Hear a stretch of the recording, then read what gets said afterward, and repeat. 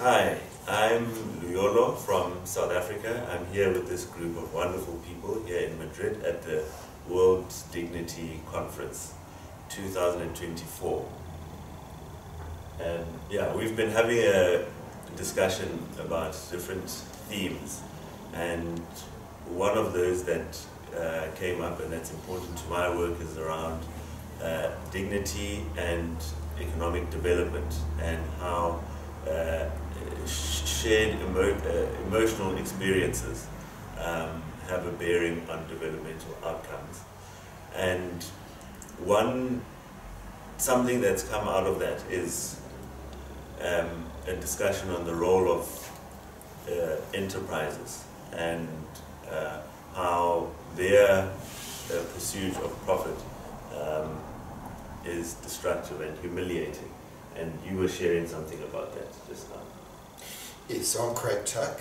I'm head of Law Aid International, which is a network of lawyers, specialist lawyers working in criminal justice and advising NGOs and other experts that are involved in that criminal justice space. So part of what we do is involved in strategic litigation or public interest litigation, advising NGOs and other groups that are interested in creating change, and as part of that, bringing some of the expertise and special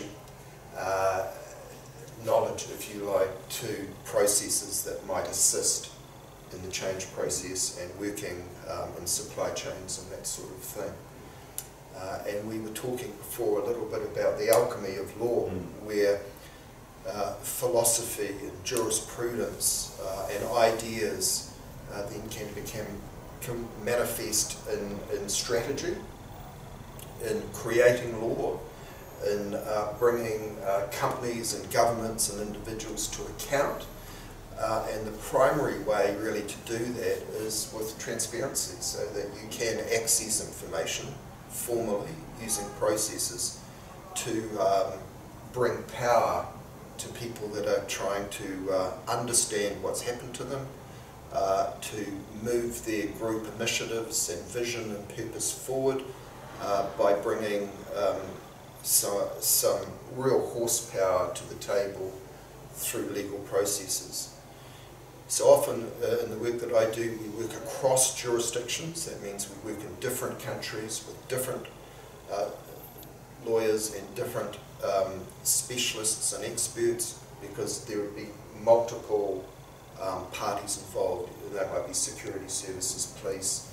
Often there's companies in the background and government agencies. So we are, if you like, and following on from our discussion this morning, making the substance of what is going on clear, but also clarifying the process. So it's the substance and process that we focus on. And to me, the concept of human dignity should be front and centre of legal systems, certainly front and centre of criminal justice systems, and it's not. It might be talked about, it might be discussed at length, but there are some realities within those systems that could well do with being refocused and brought around to concepts and elements of human dignity. Yeah. So something you mentioned in our discussion was the relationship between transparency and privacy. That's interesting. So one of the ways Just a bit loud. Okay, I'll speak a bit loud.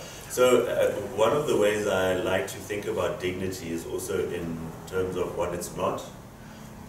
I think with a topic like dignity or like development, it's difficult to give a one-word definition for it. Many people have different definitions, but a way to bring greater clarity to it is also in talking about what it's not.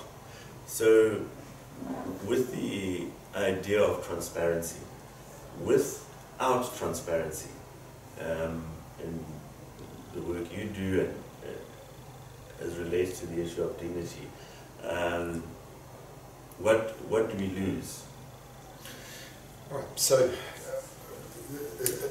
privacy and transparency sort of on a continuum. And if we look at the context, often with a transparent process, it's linked very closely to fair trial, which most lawyers would focus on. You know, the right to counsel, the right to remain silent, the right to know the case against you, and as part of that transparency process there would be discovery or disclosure.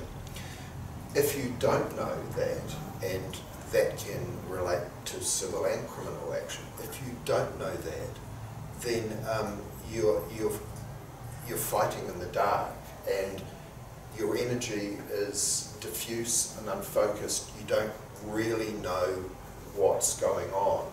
And of course that must feed into the dignity and to the autonomy of the individual. And that's a critical aspect to,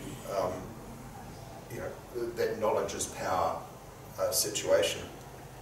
Interestingly, off to one side of that, I guess, or on the other end of the continuum, is the right to have private thoughts, the right to live in a home that you're not going to be invaded and have police searched all the time, to have that level of autonomy and privacy, which isn't transparent, and on an individual's experience of life, it shouldn't be as well. You know, that's a critical aspect of dignity. It's an element.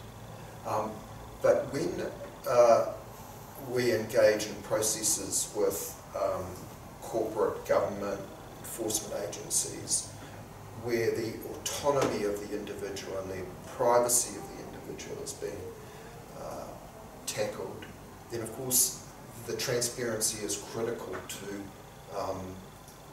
bringing clarity, bringing dignity to a process.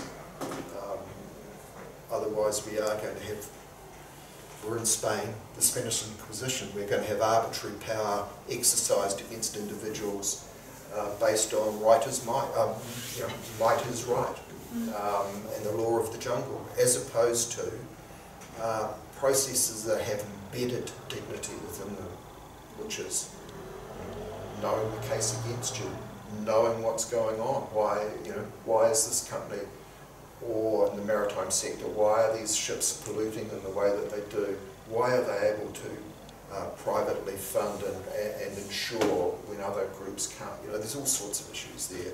So with that transparency comes, I hate the word empowerment, but comes power to the individuals and to the autonomy to exercise some of the rights that we would expect as citizens of the world.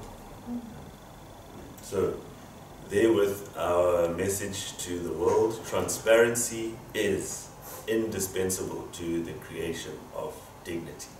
Yes. Yeah, thank you. That was very nice.